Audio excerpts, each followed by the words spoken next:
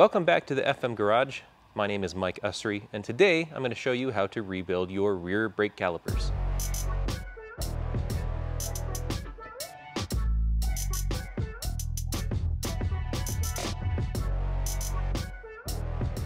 Before we get started breaking down the caliper, let's talk about the parts and pieces and tools that we need. So today I will be using one of our FrenKits, which is a brake caliper rebuild kit.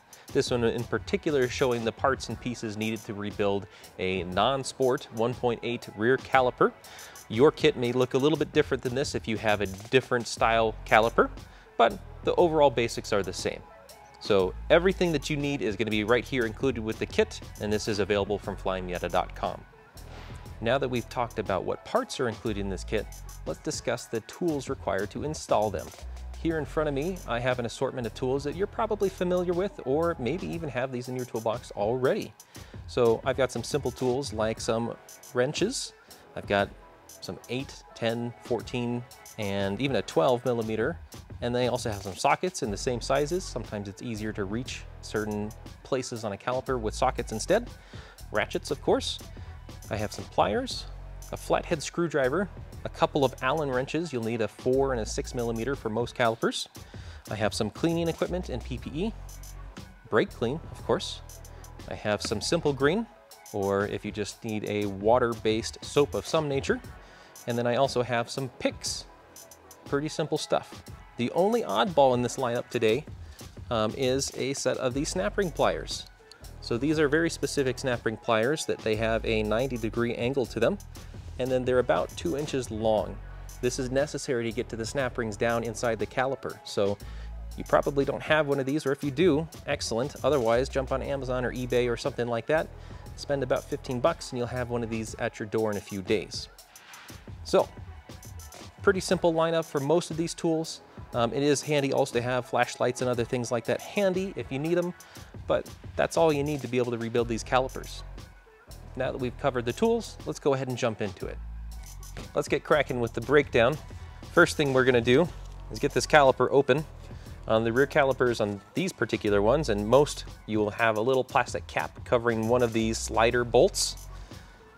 And these are usually pretty hard to get out. Sometimes if you're lucky or just have strong fingers, you can work them off that way, but using pliers is quick and easy. This is something that you won't need to reuse, so we'll just put that off to the side. On this particular caliper, this little slide bolt is a 10 millimeter, and I am just gonna whip it out of there.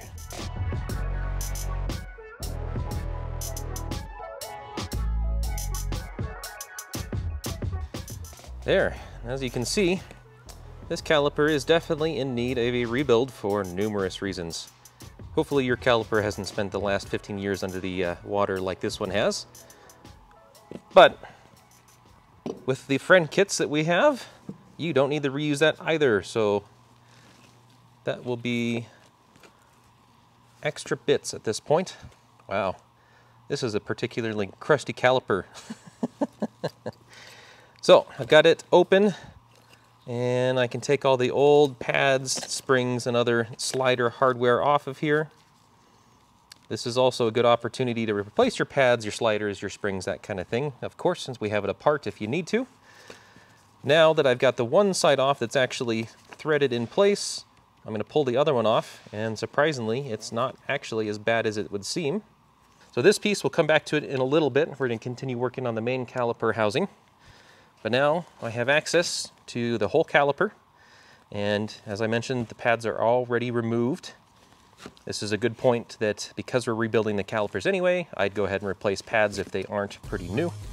But the next thing I'm going to do is remove some of the gaskets and these boots. This one comes off, no big deal. This one on the other side actually goes through the caliper housing, so this is sometimes a little bit hard to be able to remove. So one thing I like to do is I like to shove a screwdriver down in here. That way I can kind of push it around a little bit. And then you can use WD-40 or whatever you like. I like to do just a little spritz of simple green because it's a cleaner, and it also actually works pretty well as a lubricant.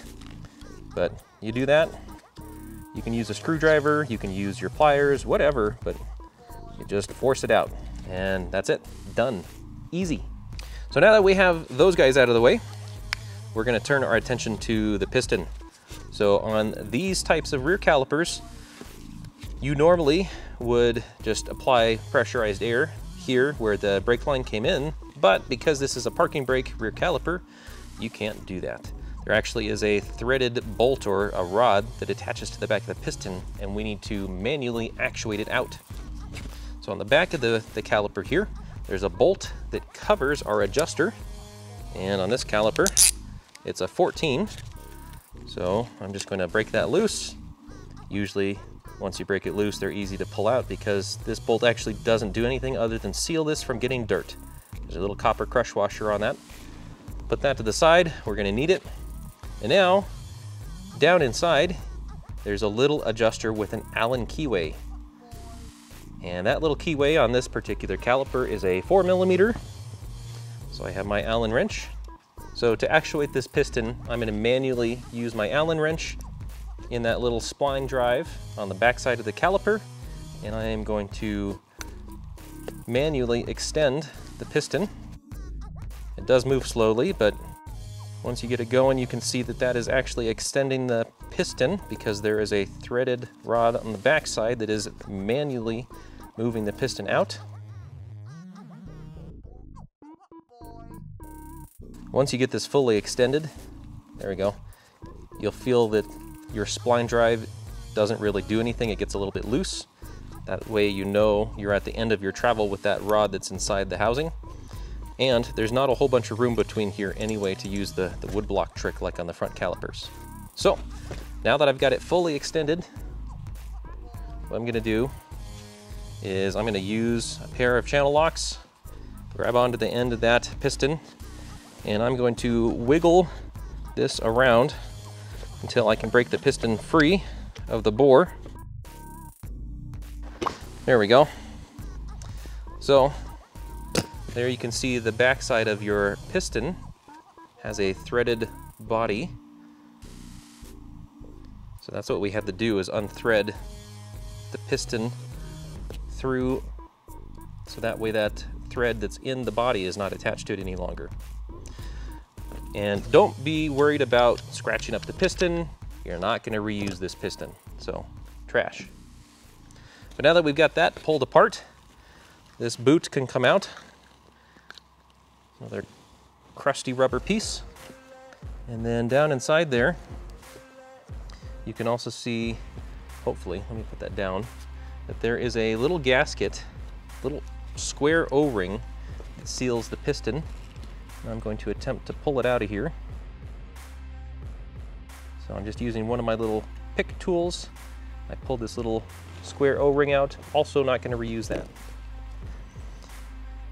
So that is our caliper, removing all of the piston cylinder O-rings and dust shields and stuff like that.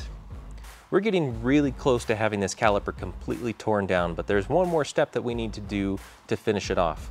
And you do need a special tool to be able to achieve that, because we have a snap ring that's in a very tight location. So I have these special snap ring pliers that they have a 2-inch jaw on a 90-degree angle.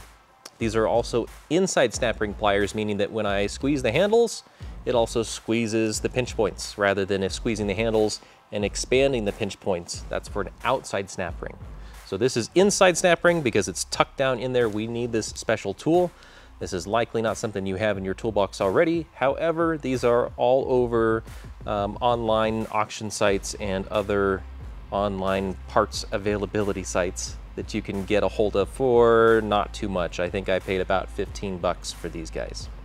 So get a hold of some of these if you haven't already, because picks and other modified pliers likely won't do the job. So down inside here is that little snap ring, and we'll cut to a scene where you can actually see what I'm talking about here. But inside that little guy, there is an even smaller snap ring, and basically you have to reach your pliers down in there to be able to access it. And once you have these guys carefully positioned, there we go, and you're able to grab a hold of it, Carefully wiggle it out of there. And there it is. There's our little snap ring.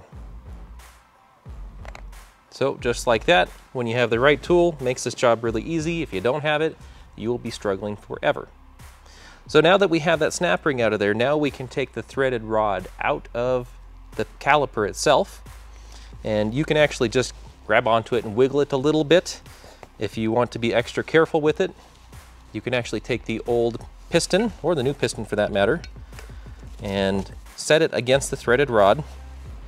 Make sure you have your little splined drive back in the back of the caliper. And then take your Allen, and you can actually thread in the rod just a little bit. You only need to catch a few, there we go, just need to catch a few threads. And once you've done that, then you can just take the caliper and separate the piston, carefully wiggling it back and forth. There we go. And then out comes the threaded rod, plus the spline that is engaging that little spline drive. And then also, there's a very greasy little dowel rod here as well. So if you don't see this little dowel rod, it's still in the caliper. You'll need to fish it out. Now that we have the threaded rod out of the caliper, there's one last part that we need to remove, and that is this arm for the parking brake mechanism. So there's a spring that holds it in place that we'll need to remove, but we need to take this off because there actually is a seal underneath this that we'll need to get access to. So you can take pliers and with a little bit of pressure, pull that spring off just like so, and be careful. Springs are under tension, of course. But once you've done that, now this piece should wiggle out. And this is just a simple rod, no big deal. It will probably have lots of grease on it. We'll clean that up and replace it. But now you can see the very last seal that we have on the caliper. So this is something that, like many oil seals, you can just use a small flat blade screwdriver to carefully pop it out of place. And that's it. That is a completely disassembled caliper. At this point, actually, the last thing we can do is remove the bleed screw.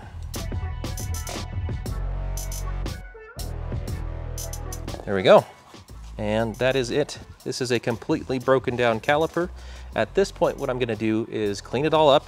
There's a bunch of old grease. It's got dirt and debris and stuff like that. And then a little bit of rusty crusty on the edge here that I'm gonna clean up. And that way we'll be ready to install all the new gaskets and seals and then put the new piston in and all the other hardware. So I'll get this cleaned up, and here in a second, we'll get to putting it back together.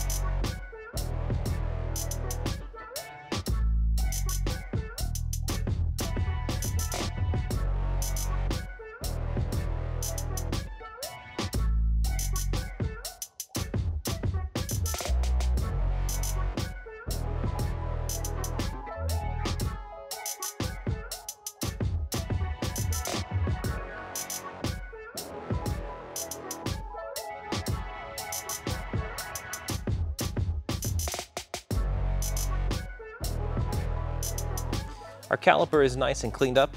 All I did was degrease it. You can use a brake clean or some kind of a degreasing material, actually another good one if you want to be a little bit more ecologically responsible is Simple Green or something like that. But basically want to degrease, get all of the old stuff out of there, get it nice and cleaned up. I've cleaned up some of the sealing surfaces with a brush just to make sure I don't have extra rust to deal with.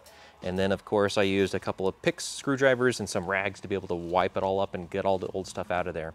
Pretty straightforward process. At this point, if you wanted to, this would be a good point to stop and paint. So if you wanted to paint this a nice race car red for an extra 5 horsepower, you could do that. This caliper is not going to go on a show car, so we're not going to bother painting it. But we are ready to do that if you wanted to. And then from here, we're going to start the reassembly. So reassembly is pretty much reverse of removal. And we're just going to start with the parking brake mechanism first, since that's the last thing that we remove before cleaning the caliper. So I do have our parking brake mechanism parts here in front of us. There are some odd little parts that like to run away and roll off the table, so be very careful. If you have a parts tray, it would be good to use it for these parts. So first thing I'm going to do actually is I need to put a new seal on this threaded rod. There was an old O-ring that I removed, and with our FrenKit we have a brand new O-ring that I will slide over this guy. There we go. Goes in that first groove just like that. So that is ready to go. And then this actually is going to go in first. As I'm assembling this parking brake setup, it does require a little bit of grease. We're going to use the included grease packet. This is the milky white colored stuff, not the red packet. This is for the rubber. So this is caliper slide grease, but it also is going to work great for this because it's all rated for high temperature brake caliper usage.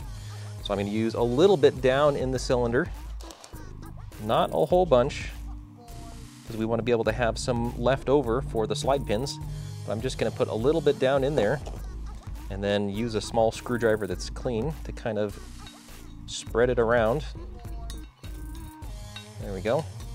And if you want to be extra thorough, you can even use this pin that's going to go down there, and I've already greased it up a little bit. But you can rotate it around, move it up and down, make sure that everything is well lubricated, just like that. Now, we're ready to actually install the oil seal. So, brand new oil seal, or grease seal in this case, it fits right there. And you can actually use a socket that's about the right size and use it to press that seal into place. I can actually press this in by hand. It shouldn't be a lot of effort, but it shouldn't just be a flop into place kind of fit. But now that I have this pressed in, this part is done, and I can actually install our arm for the parking brake actuator in its home. Carefully slide it down into place, just like that. And that part is ready to go. Next, I need to install the threaded rod, and this guy does have the dowel that lives in the back there. And to get this to stay in place when you install it, this is another one where it's important to put a little dab of grease right there. So that way, when you have this guy, not only is it lubricated because it does need to pivot and move a little bit in here, and I put a little dab of grease on the pocket there in the pin, but now this will hold it in place so that way I can actually install this without it just falling out. Right before you put it in though, add just a little bit of grease on the O-ring as well. There we are. Now we're ready to install the threaded rod. So it just slides back in there. And this will be easier when you're doing it because you'll get to see what you're doing. But now I've got it pressed into place, and then you can also move the arm a little bit and you can feel that little pin getting pressed in and out of that divot that's on the rod. So if you can feel it with your finger on the end of the threaded rod as you move it around, you know that you've got everything in there and seated properly. The threaded rod is in place, so we just need to keep it captive by using the little circlip that came out and our special circlip pliers. So I'm going to go ahead and get it loaded on here. There we go. And you do need to be careful if your circlip pliers have longer fingers that go through the circlip, that you kind of get it towards the edge, because this circlip does need to be fed in there kind of flatly up against the bottom of that threaded rod that we just installed. Carefully feed your circlip down around the threaded rod, down into its base. And if it doesn't go into the groove, it's likely because your threaded rod is not seated far enough, so you may need to play with the swing arm a little bit and put some pressure on that threaded rod to make sure that it actually falls down in there. So once you've got it down in there, the good tip is to make sure that it's fully seated. So take a pick like this, and you can kind of use it to spin it around to make it seat, or actually in this case I'm going to need to use a screwdriver and press down on the far end to get it to fall into place. There we go. Little click. So once it's in there, you can see that I can actually move it around pretty easily with this little pick. And once it's like that, you know that it's in there. It's actually seated. And of course I can move the arm around and it's not going to come flying out. The last bit of the parking brake arm assembly that we need to install is the spring. So to do this, it is going to fight you a little bit, but go ahead and set it on the post that it rotates around. Get the short arm lined up and underneath the head of this little retention rod, and then use your pliers to push it over and get it underneath the actual swing arm for the cable. There we go. And this guy, the spring, the coil, the top coil of the spring, it does stick up above that post that's in the middle that it rotates around, and that's okay. That's actually how they come from the factory. But once you've got it to this point and you can actuate this rod just like that, you're good to go. Now that the spring is installed, the parking brake arm is ready to go. That part's finished up and we can move on to installing some other seals and finishing up the rest of the caliper. So next thing I'm going to focus on is getting the caliper piston and the bore all ready to go. So the first thing to do is get the new piston O-ring. That's this square cut O-ring. And it goes in the groove that is closest to the bore of the cylinder itself. This outside groove is for the boot that protects the innards of the caliper from all the dust and grime outside. But this inner groove is where the square O-ring is to be installed. And you'll kind of have to fold it up and around to get it into position.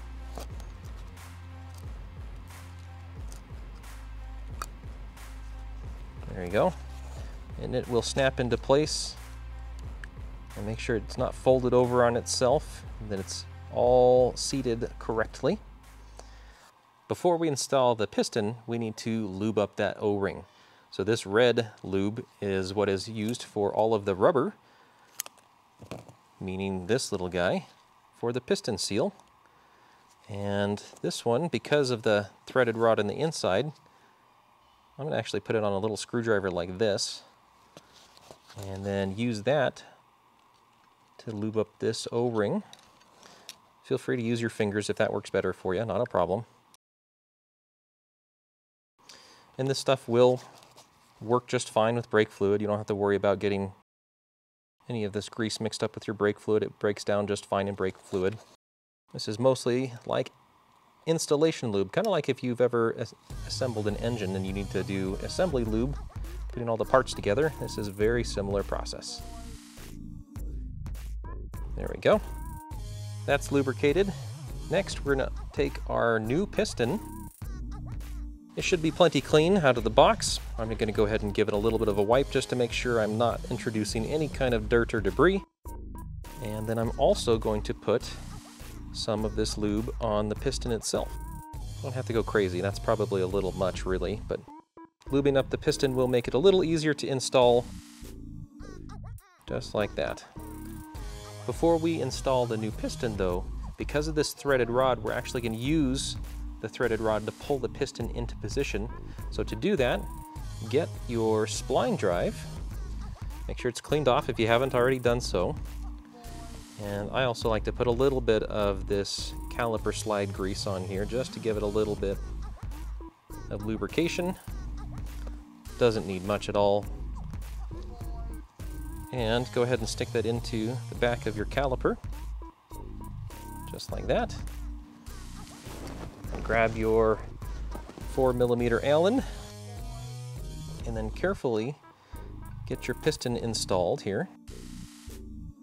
It'll take a little bit of wiggling to get it into position, so that way it will be compressed by the O-ring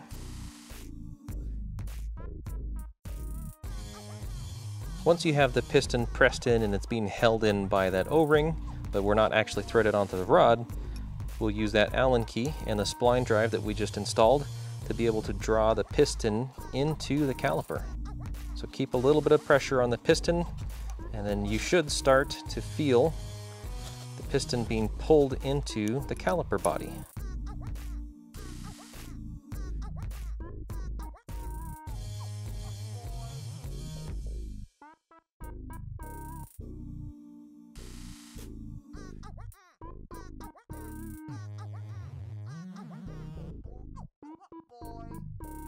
With the piston fully retracted, now we can install the new piston boot. So we're probably going to get comments about it, and if you'd like to try installing this on the piston before you get the piston fully seated, give it a shot. Personally, I find that installing it after the fact is actually a little bit easier, so to each their own. But I like to get it seated. That way I can stretch the boot over the piston, like so. And then I can start tucking in all of the edges of the seal, because you can see that it's already sticking up on one side, whereas it's actually kind of sat already in the groove on this other side. So you can carefully start pushing the boot down into that groove.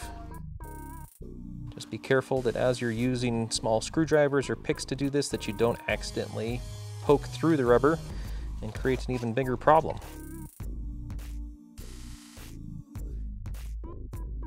Go. So I've got the outer seal sat into the housing, and now I'm going to also make sure that I have it sat into the piston itself. And you can pretty much just use a small flat blade screwdriver like this, or even a small 1/4 inch extension if you want, and just kind of push it down and around, just gently tapping everything into place. And now, to ensure that you have everything fully seated, what I like to do is then extend the piston out a little bit. One of the good things about extending it after you've sat the seal around in the piston or the caliper body is that you can make sure that as you're moving it out, that it doesn't also come out with the piston itself. And so far, it's looking pretty good.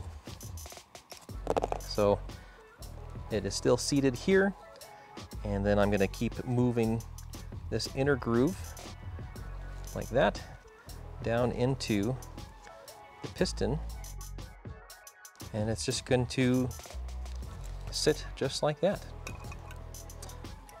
Now, with that piston seal fully installed, I'm going to retract the piston a final time, and we are done with this portion. The main functionality of the piston is all taken care of, so now we just need to worry about the sliders and the bracket that the caliper body attaches to. So on this particular caliper, we have a slider that has a captive boot, and then we also have kind of a slide guide of sorts that is also a boot. So we're going to install these guys next. To start off with this particular one, the slider goes on the inside, but then this sleeve actually goes on the inside of this bore. To install this sleeve, I like to use a little bit of a water-based soap, something like Simple Green, or basically something that when it dries out, it's not going to leave an oily residue. So just a little bit of a squirt like that to get it lubed up, and then you can kind of pinch and fold it over on itself if you need to get a better start inside the caliper. Make sure that the accordion side of this is on the caliper or rotor side. And if need be, you can also use a screwdriver to kind of help you flatten it down and continue to push it through. Just be careful that you don't poke through the slide or damage it.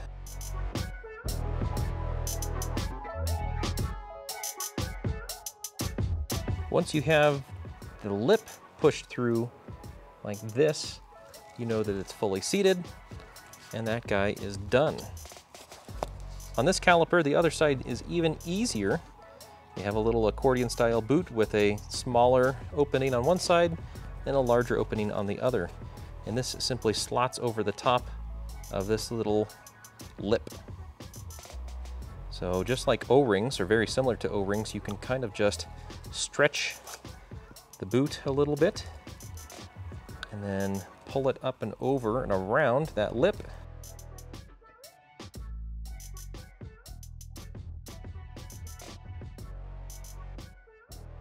And once you have this in place where it's not moving around after you pull on it a little bit, that boot is installed.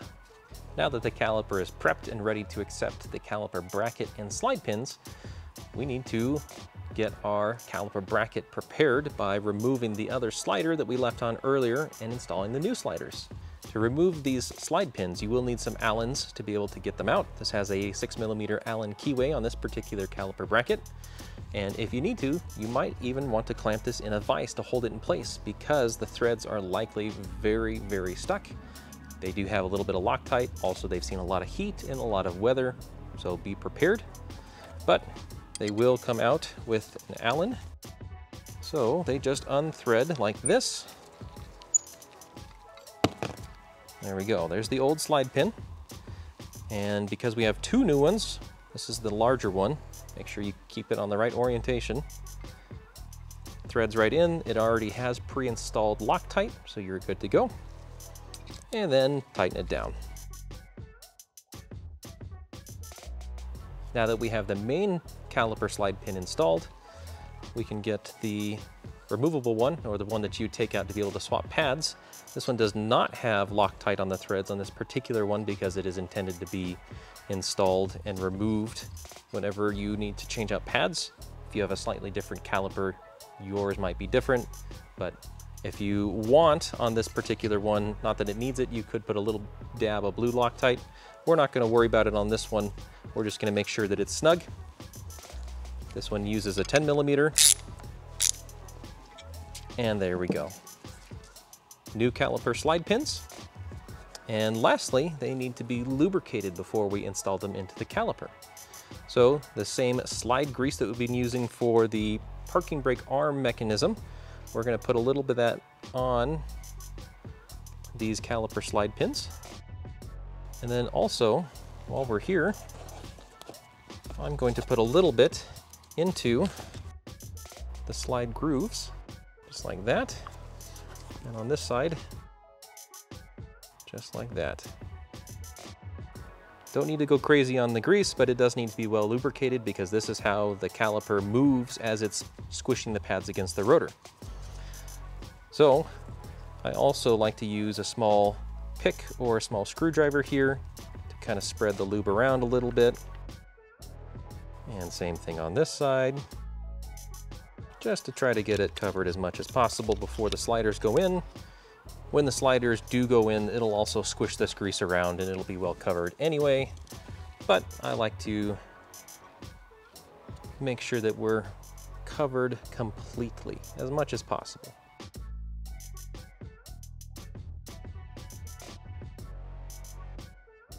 There we go.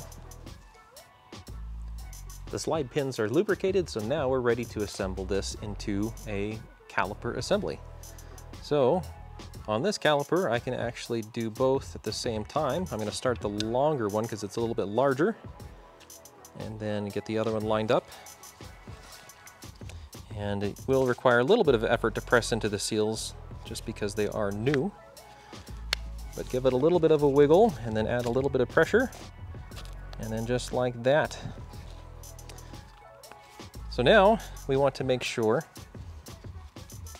that the bracket slides smoothly, the pins don't hang up, that there's no crunchiness, anything like that. Everything seems fine. Also, that when you press them in, if you compress it all the way like this, it'll probably already seat them for you, but if you pull out the slide just a little bit, make sure that the boots are actually clipped on over the little detent in the bolt or the slider pin. It's hard to see on this one, actually, because it's so well adhered. There we go. So there's a little bit of a groove there. But as you compress this slide, it will naturally slide into place and hook on. So wipe up any residual grease, because this is always a little bit of a messy step. And this is our now one-piece caliper. There's a couple more piddly little things that we need to do before this caliper is ready to bolt back on the car. So if it's fallen out, like it probably does if you've never put the cap back in and you've been flipping the caliper up and down, put your little spline drive back in there, because you will need that to be able to set the parking brake adjustment later. Get your bolt, make sure that it's got a little copper crush washer on there, and reinstall it. I'm not even going to bother making this tight because, as I know, when I get this installed in the car, I'm going to have to take that right back off. But since we're leaving the bench with this caliper in a moment, I don't want that spline drive to come falling out again. Also, over here, for our caliper slide pin on this side, there is a little cover, a little cap, and this just presses into place. Easy peasy. And now the very last piece of the puzzle is the bleed screw. There's a new one included with the kit, and it threads in just like the original one came out. Because this is a rear caliper, on this particular year range, it does require a 7mm wrench. If you have one for a different caliper, it may need an 8mm wrench, but suffice it to say that once you've got it tightened down, and then you install the cute little cap, now we have a fully rebuilt caliper that's ready to go back into service for lots of years to come and do a good job stopping the car. So that's it. Hopefully this was a good video that you learned something. Hopefully this process has encouraged you to rebuild your own calipers. If you have any questions or need help with this, feel free to give us a call. Our contact information and phone number is down below. Otherwise, thanks again. We appreciate it, and we'll see you next time.